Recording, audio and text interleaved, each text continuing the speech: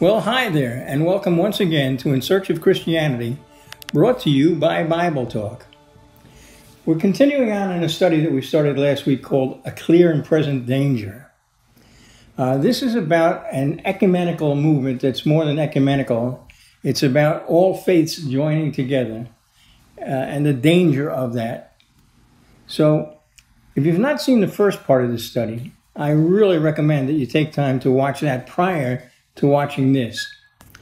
And please remember that the Word of God says love rejoices with the truth.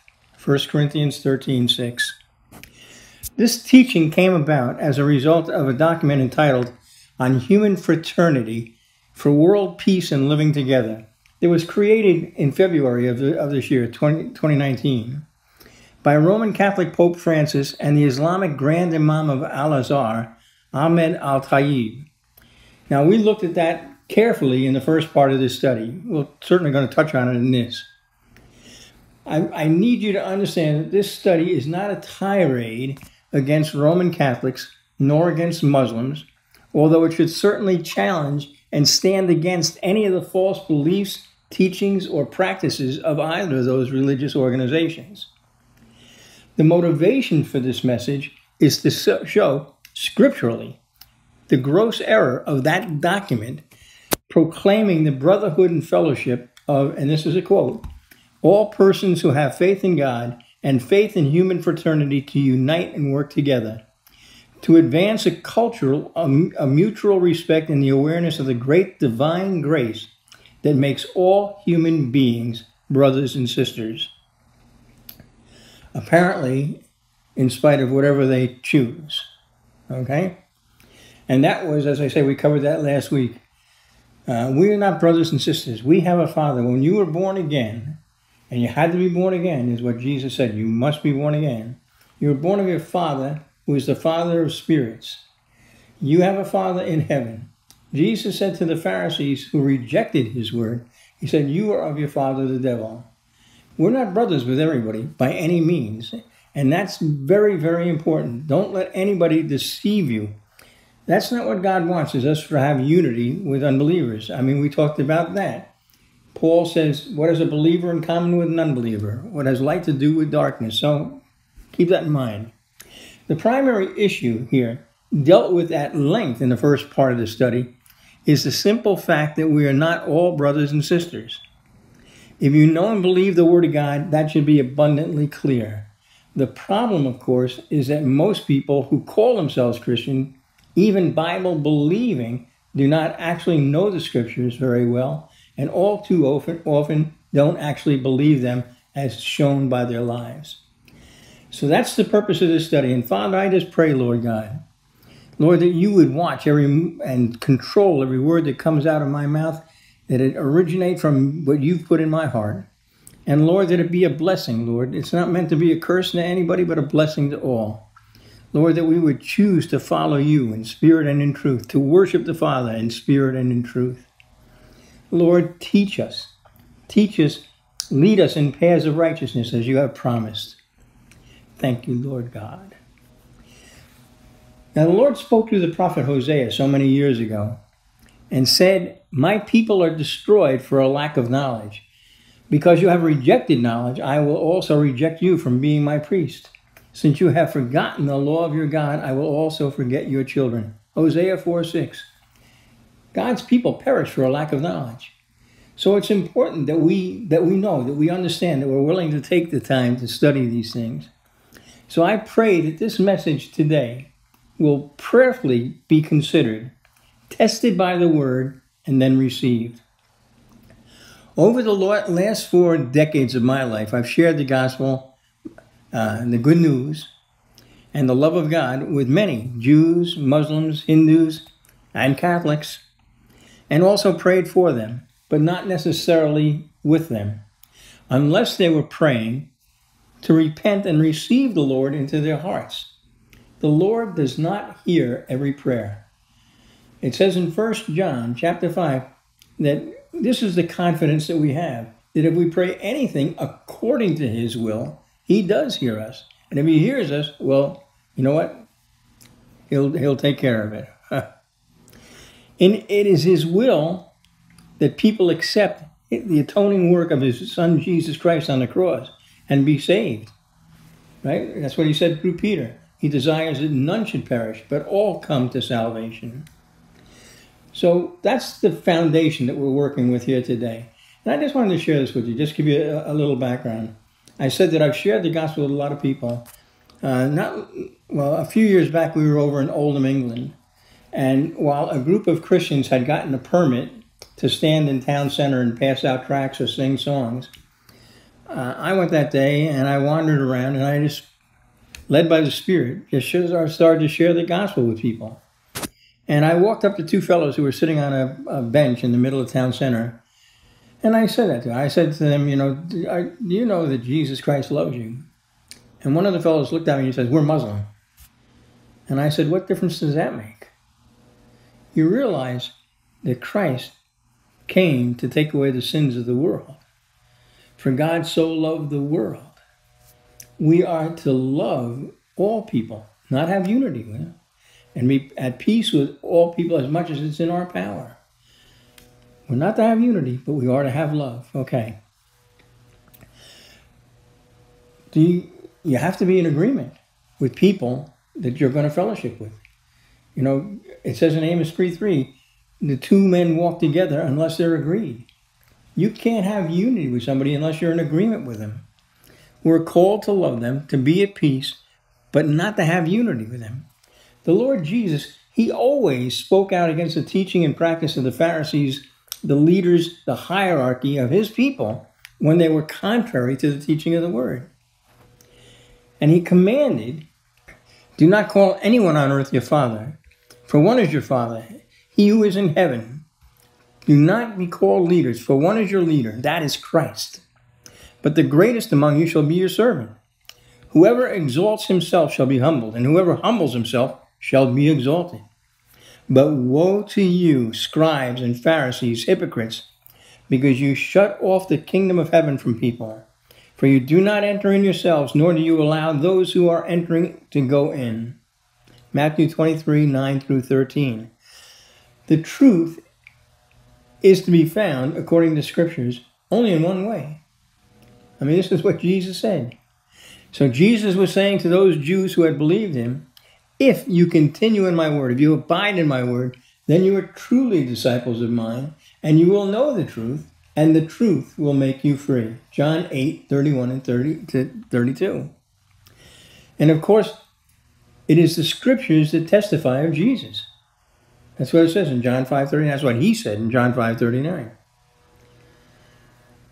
Jesus is the only way. When the Apostle Thomas questioned Jesus, Jesus said to him, I am the way, the truth, and the life. No one comes to the Father but through me. John 14:6. That's a troubling verse for anybody who's looking for this ecumenical movement. You can't come to God. You can't have a right relationship with the Father unless you go through through Jesus Christ, through his shed blood, the atoning work on the cross, the word of the cross. Being part of a church doesn't make you part of the family of God. Doesn't make you a child of God. But being a child of God makes you part of the church. Don't get that backwards. You see, and as I mentioned last week, I was raised a Catholic. So, I was born into a Catholic household. I was baptized as an infant. I had no idea what was going on or anything. But that doesn't make you part of the church. Accepting Jesus Christ as your Lord and Savior, that's what makes you part of the church. When you are saved, you become part of the church. Just because you become part of a church doesn't mean that you're saved. This is very important. Isaiah spoke. Isaiah 8, chapter 8, verse 20 said, to the law and to the testimony, if they do not speak according to this word, it is because they have no dawn, no light. So it's got to be according to the word. Our lives have to be, God has made a promise to lead us in paths of righteousness for his name's sake. How does he do that? Well, his word is a lamp to our feet and a light to our path. It's with his word that he leads us. To Timothy, the Apostle Paul wrote, "And that from childhood you have known the sacred writings, which are able to give you the wisdom that leads to salvation through faith which is in Christ." 2 Timothy 3:15. Salvation comes, Peter says, it's the imperishable seed of the word is what brings us to that saving moment. And it says in the Psalms, how sweet are your words to my taste.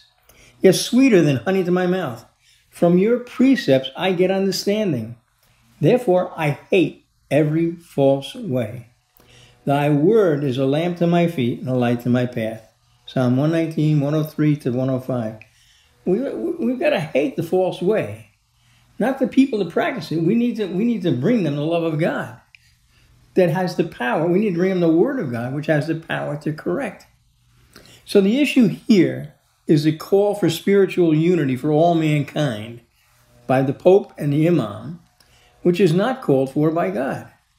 This is not a new concept for the Catholic Church, by the way, although it's recent to our times. I mean, the Catholic Church never believed that anybody outside the Catholic Church had any potential to be saved or have a right relationship with God until the Second Vatican Council, which took place in the early 1960s.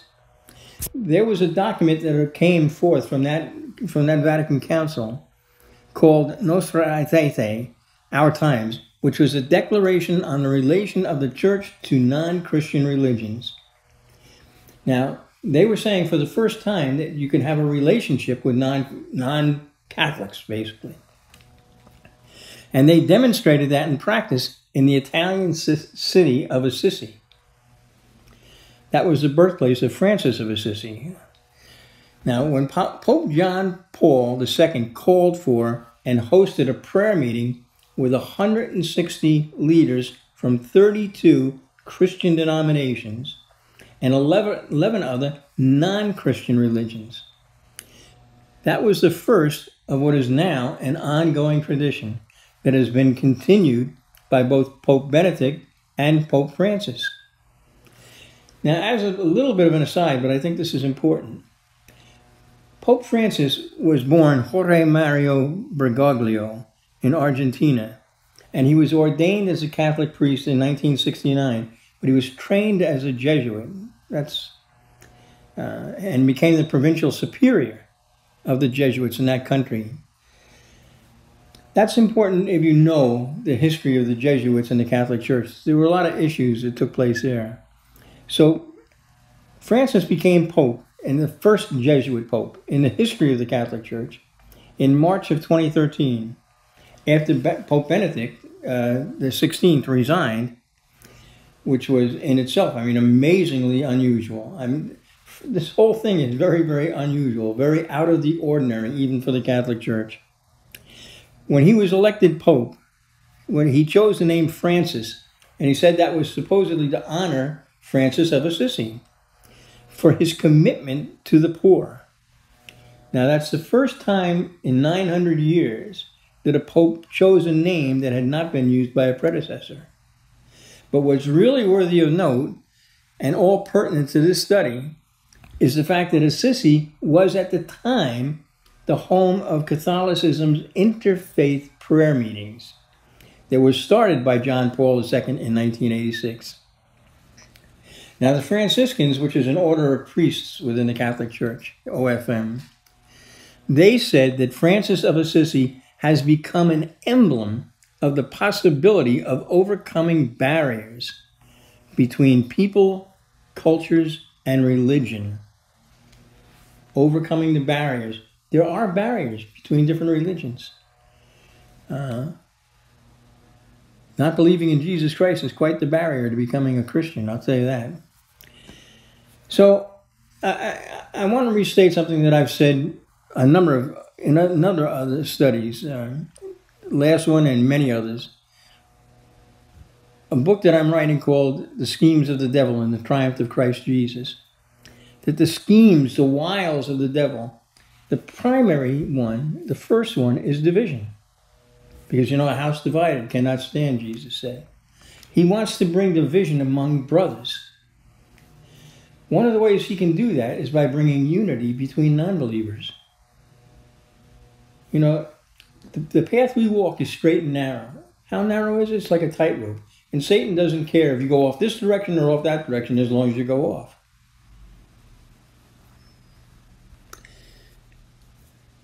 When it comes to unity and it comes to this and placating other religions and non-believers, what comes to my mind is Elijah on Mount Carmel. In 1 Kings 18, I pray that you know that account, right? Because Elijah went there, and it says he came near to all the people and said, "How long will you hesitate between two opinions? If the Lord is God, follow him. But if Baal, follow him." But the people did not answer him a word. You've got to choose what gods. And I promise you, the Hindus don't have the same gods that we have. The same God. The highest command. Hear, O Israel, the Lord our God, the Lord is one. The Muslims don't have. Allah is not the same as Yahweh, God the Father. Okay? It is not. So how can you have that unity? You've got to choose. Isn't that not what Joshua said as God was leading him to lead the people out of the wilderness and into the promised land? Said, you have to choose you this day who you will serve.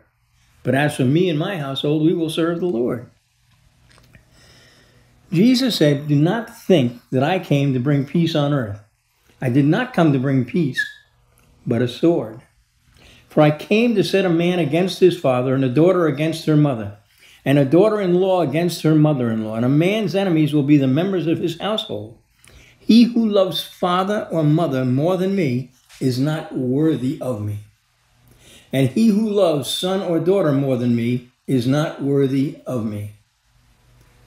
And again, this is from the document that Francis and the Imam wrote, which was called, by the way, Human Fraternity for World Peace and Living Together.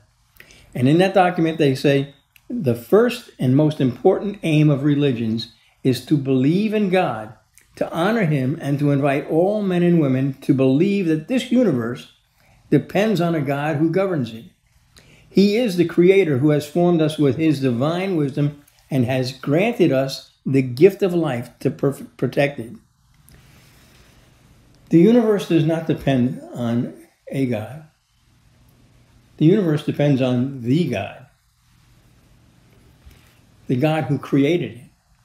And James wrote and said, you believe that God is one. You do well. The demons also believe and shudder. James 2:19. A lot of people believe in God. That's not the same thing as accepting the atoning work of Jesus Christ on the cross and believing in the one true God. It's written of our Father, the God of Abraham, Isaac, and Jacob. For God so loved the world that he gave his only begotten Son, that whoever believes in him shall not perish, but have eternal life. For God did not send the Son into the world to judge the world, but that the world might be saved through him. John 3:16 and 17. That is the most important name of God. That's the important name of God. And that's the gift of God. Jesus is the gift of God, who desires that none should perish. That's what I quoted a minute ago. Not wishing for any to perish, but for all come to repentance. 2 Peter 3:9. There is no greater gift. There is no greater love. Neither the Father nor Jesus, who came to take away the sins of the world, desires that any person, including those who are now part of the Roman Catholic Church, or a Sunni or a Shiite Muslim, nor a Buddhist, a Hindu, a follower of Confucius, or any other group that does not proclaim the atoning work of Jesus on the cross should perish, nor do I. So the purpose of this study is that people would hear the truth and accept that amazing gift of life that Francis and Imam said was granted to us, but in truth, God only offered it to us. The only way to receive it is to believe in Jesus and accept it, and that on his terms. There is salvation in no one else. This is Acts 4:12. Listen to this now. There is salvation in no one else, for there is no other name under heaven that has been given among men by which we must be saved. Confucius can't save you. Buddha can't save you. Muhammad can't save you. The only one who can, not any of the saints, they can't save, the Catholic Church has made so many of. The only one that can save you is the name of Jesus Christ. And that is about the word of the cross. And you know, Paul says to the church in Corinth, the word of the cross is the power of God unto salvation. Okay, it's evil. I want you to know that it's evil to say or acknowledge by acceptance that there are many ways to salvation or many gods. It's as evil to do that as to say that there is no God. And Jeremiah said so many years ago, this is Jeremiah 11:13, for your gods are as many as your cities. He's speaking to a disobedient people, the people of God. He says, your gods are as many as your cities, O Judah, and as many as the streets of Jerusalem are the altars you have set up to the shameful thing, altars to burn incense to Baal. Listen, it's possible to be called part of the people of God and to be worshiping false gods. And I promise you, that's not going to work. Because as it says in 1 Corinthians chapter 8, yet for us there is but one God, the Father from whom are all things, and we exist for him, and one Lord, Jesus Christ, by whom are all things, and we exist through him. There's no alternative. There's no other way. And it's not a matter of religion. Religion is about the works you do. This is about the free gift of God. This is about the gift of God that comes by faith, hearing the word of God. Because faith comes by hearing, and hearing by the word of God. That you would believe in your heart and confess with your mouth that Jesus Christ is Lord, to the glory of God the Father. Satan, the adversary, the one who would make himself like the Most High God, as it says in Isaiah 14:14, he has always been the great counterfeiter.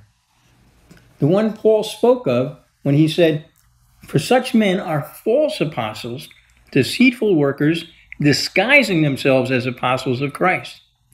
No wonder, for even Satan disguises himself as an angel of light. Therefore, it is not surprising if his servants also disguise themselves as servants of righteousness, whose end will be according to their deeds. 2 Corinthians 11:13-15. You know, God searches the heart.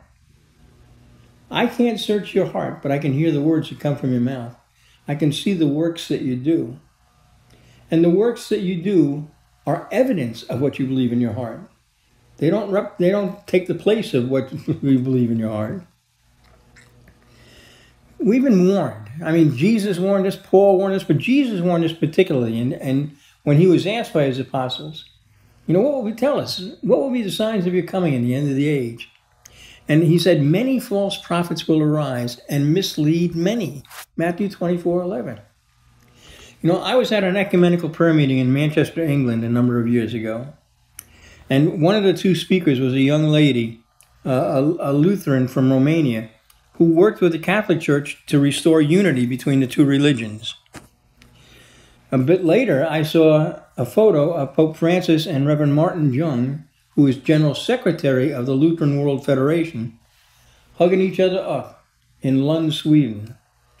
I just wonder what Martin Luther would think of that, considering the fact that the practices of the Catholic Church that caused him to speak out and caused the Catholic Church to seek his death, they're still there. You know, there's a problem today that people are accepting these things without testing these things according to the Word of God. A few years ago, 2014, Kenneth Copeland, who's the head of a well-known large ministry, led a meeting of hundreds of Pentecostal pastors, and they were joined by Tony Palmer, who's a charismatic bishop from a little-known Anglican communion. And in a video conference with Pope Francis in the Vatican, they declared their unity, after which he stated, we're all Catholics now. Francis stated that the miracle of unity has begun. Well, you know what? The word is clear, and we covered this last week. I showed you many verses from Revelation chapter 13 that foretells a one-world church. Well, that's unity, but that's not unity that's going to benefit anybody that's partaking of it. You see, so many evangelical leaders, including Chuck Colson, Charles Colson, James Robertson, Joel Osteen, Rick Warren. I mean, there's so many, many, many others. They've joined in to celebrate unity with the Catholic Church. Some have even taken part in a movement called the Chrislam movement. That's, going to a church and there's a Koran sitting next to a Bible. I wouldn't want to be in there. The basic theology still does not line up. Most mainline denominations have rejected the much that's in the Word, throwing out anything that does not line up with the world's culture of the day. And so, joining with the Catholic Church, for them, is not difficult. I mean, they are accepting things that the Word says clearly we shouldn't have anything to do with. And yes, I'm talking about abortion, I'm talking about homosexuality, I'm talking about adultery, I'm talking about fornication. That's become commonplace. It's become commonplace in the church. If it's commonplace in the church, then maybe it's not the church. I want to go back to the statement that Francis made to the leaders of the Muslims in Palestine and the Jews in Israel as he invited them to pray together with him and invited them to the Vatican to pray. That was Mahmoud Abbas, the head of the Palestinians, and Shimon Peres, who was president of Israel.